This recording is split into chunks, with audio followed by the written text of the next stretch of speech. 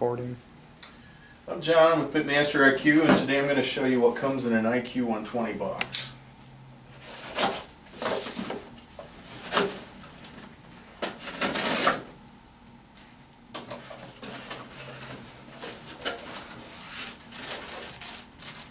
You get a pit temperature probe for clipping on your cooking grate near your food. A food probe for insertion into your meat. This is the standard manifold kit, so it comes with a standard manifold which works on most pits, including Weber products like kettles and Smoky Mountains. A 110, 220 to 12 volt DC power supply. A tape kit for taping off unneeded vents on your pit, and a kill plug for when you shut down your pit. A user's manual. And the main blower unit.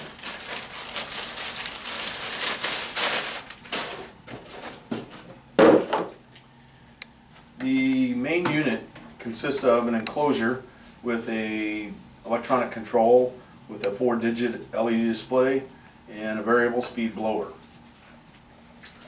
The unit is in a sturdy polycarbonate enclosure, which is also heat resistant. And once powered up, it displays the software version and performs a power on self-test where it exercises the blower electronics.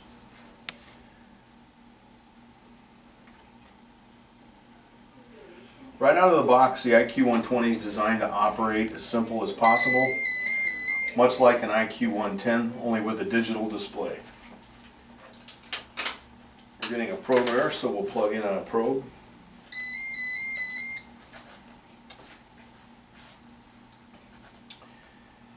Basically, all you need to use the IQ120 is power and a pit probe. Once you have that, you just set your desired cooking temperature. Let's set it to 250. Rotate the knob, lock it in. Pit set equal 250, and you're good to go. This will operate just like an IQ110 and achieve pit temp of 250. It also comes with the meat probe, which plugs in here. And so please watch the basic operation video for more information. Thank you for watching.